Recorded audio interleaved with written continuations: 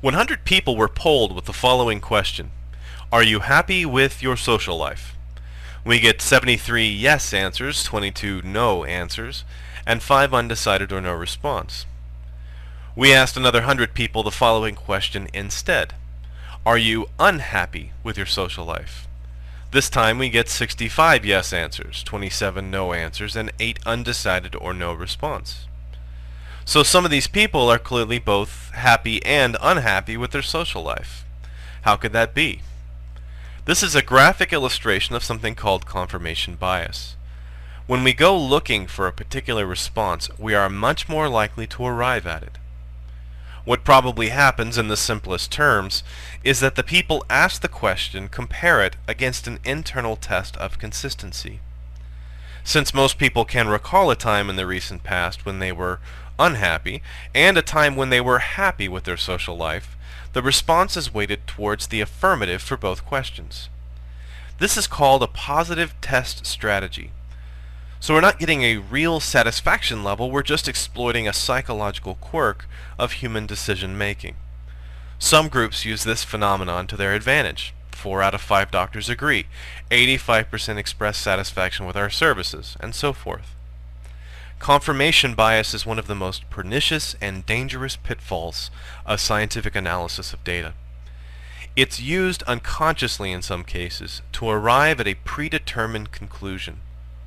My previous video referred to the psychological phenomenon of selective acceptance, the biased rejection and acceptance of evidence to support one's preconceived position. Now I want to explore the mechanism used to justify these types of beliefs. After the video, I hope the viewer will be able to spot these fallacies in debates with people with all sorts of different biased perspectives. I'd like to focus in on 3 areas, but I think that once you start looking for it, you'll find confirmation bias in all sorts of places. The areas I want to focus on are alternative health practices, intelligent design creationism, and HIV/AIDS denialism. Let's start with the broad field of alternative health practices. This includes all the ways that people seek an alternative to scientific evidence-based medicine, so-called Western medicine. We can include a lot of things here that claim a scientific basis but tend not to hold up well under the scrutiny of third-party testing. This includes homeopathy, aromatherapy, diets based entirely on raw vegetables, and here's one that's sure to elicit some angry comments: chiropractic treatment. Insofar as these types of things are used in addition to the care of a licensed physician and don't introduce additional risks, I have very little objection to them. They make people feel good, they foster a positive mental attitude, which has its own powerful physiological effects, but they aren't useful as alternatives to demonstrably effective medicine. Let's take as an example colloidal silver. There's a popular idea that a solution of silver produced by a homemade electrolysis rig from a pure silver coin can be effective against a wide variety of illnesses. The proponents point to historical use of silver as a germicidal agent, and its present use in topical acne treatments. Much of what will be used as evidence for colloidal silver are anecdotes, stories told about instances where the treatment worked for a personal relation, a friend or family member.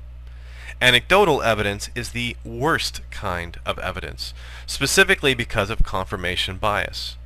If you ask someone who has gone to the effort of making silver solution in their kitchen if they feel better after ingesting a heavy metal with known toxic effects, they will almost always say yes, because at some point since taking the silver solution, they have had a good day, and that day is selectively recalled as confirming the desired outcome. When we apply a more rigorous testing to these same people, and especially when we add a blinded control group that take only distilled water, the effects disappear. As a simple example, suppose the person was having trouble with indigestion in the last 3 weeks. They began the silver, and the indigestion went away 2 weeks later. Did the silver cause the change, or was this caused by some other change of diet, exercise, sleep pattern, or physiology? If you ask the person, they will insist that it was the silver. More confirmation bias comes into play when the alternative therapy is tested by proponents. The data produced is combed through for any positive effects, ignoring the negative or neutral outcomes. The same is done for literature searches and authority figures. The critics of an alternative therapy are attacked as unreliable or biased, but the source of information that supports the preset conclusion is held up as unrefutable evidence. This is most graphically illustrated by the recent anti-vaccine groups.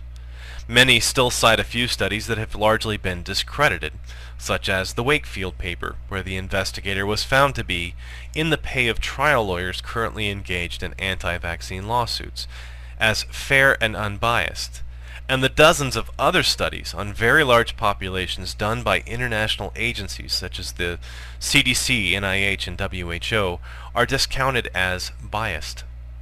The same level of scrutiny is never applied to the sources on the internet as are applied to major studies in peer-reviewed journals. In my own experience, I find these people to be anything but skeptics. They are merely selectively reinforcing a previously held belief by combing the internet for websites of like-minded individuals. It's unfortunately easy to find such sites, and they are filled with pseudoscientific claims of evidentiary support, or long lists of anecdotal stories of the dire consequences of vaccines or the miraculous cures of alternative medicine. What is needed, and what is used in real scientific studies, is a null hypothesis. The null hypothesis is an alternative to the tested hypothesis, where both can't logically be true. In our colloidal silver example, the null hypothesis might be that the health effects of the silver solution are no different than the distilled water control group who were told they were getting silver. If we go looking for either hypothesis to be true, and they both are, we can assume that our results are biased and inconclusive. If only the hypothesis but not the null hypothesis is clearly supported by the evidence, we have determined something useful about the therapy. Most people don't think in these terms. We tend to think about the scientific process as searching for support for a hypothesis. Real scientists have learned to think in terms of falsification. Can a hypothesis be falsified from available evidence? When I see the claims of alternative medicine, I notice that the approach is always the reverse. They go to great lengths to prove their technique, but never put it to the falsification challenge. The most powerful tool in experimental design of new drug evaluations is the randomized, double-blinded, large population study. In this case, double-blind means that neither the subject nor the experimenter administering the therapy have any idea whether the subject is receiving the drug or a placebo. It is only after the results have been reported that we allow the researchers to reveal which group the result is from. In this arrangement, there is no way for confirmation bias to be applied. The large population and randomized selection are also important elements to avoid experimental bias. There are cases where it is not feasible, or sometimes not even ethical, to design human experiments in this way, but it remains the highest level of evidentiary support.